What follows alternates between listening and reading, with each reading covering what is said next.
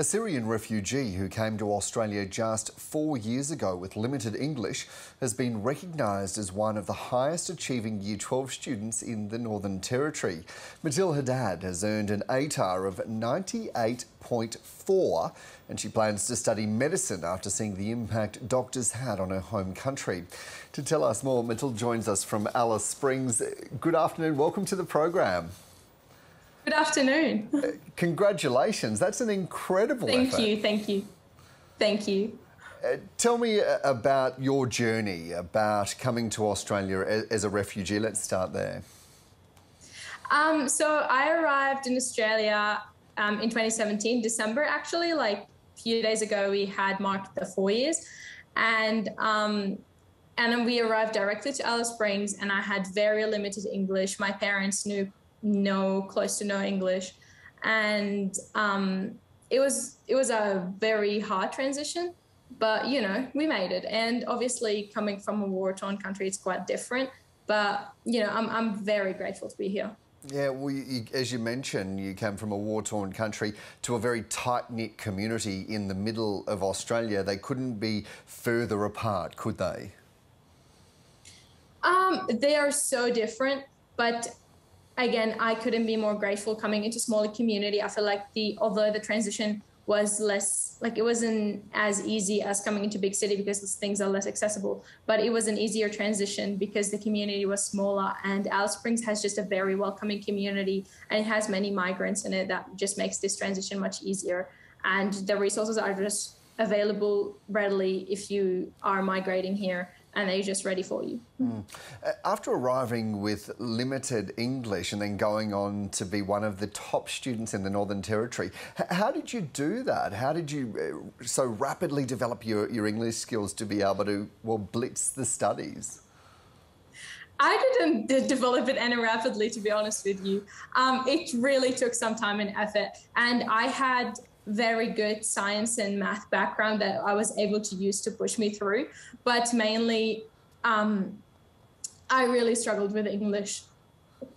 I didn't pass my first semester in year 9 in English. I actually failed it. And I just kept on, like, I was on then B's for like a few years until I got an A. That was my first A this year. And, you know, it wasn't easy, but I got there, and it was mainly through the efforts of, honestly, my school. They were just incredibly helpful, and they never hesitated to give me a hand in anything that I needed, and they were very welcoming, and they just allowed me to rely on whatever technology that I needed or whatever assistance that I needed, just get through and keep going. And you've mentioned that medicine is a career path that you'd like to follow. Why is that? Well, when you come from a place like my own, when, you know, it's you always feel like you're just a touch away from death, and you just realize how important doctors are, how they just change lives of people around them, and how impactful they are. And I want to make such a difference. I want to make a difference on people's lives, whether I know them or not. And just, I feel like medicine is just a great way to touch at people's heart like that. I reckon you're already making quite a big difference on people's lives by being the trailblazer that you are. You finished your last 2 years in what have arguably been the most tumultuous times in recent global history. How has that been while battling COVID-19 pandemic with regular lockdowns?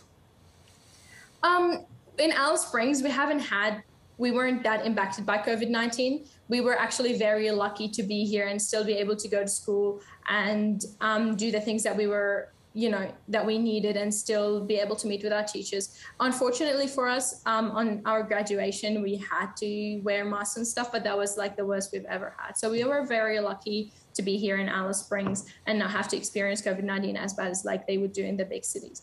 But it just made it harder to go out. And I did quite a few programs where I had to go out of town, but I was unable to go or attend any of the events that I would have loved to. Matil, just finally, you and your family have overcome such extraordinary adversity and challenges. What's your message of how other people can deal with challenges they're facing? You have to keep, I feel like the strongest thing that I can tell you is just keep going, because it might feel like you're as bad as it gets, but even if it's as bad as it gets, that means it's going to only get better. And just reach out to people. It's really hard to do things by yourself. And I was very fortunate to have like a strong circle of family, friends, and teachers that I could rely on.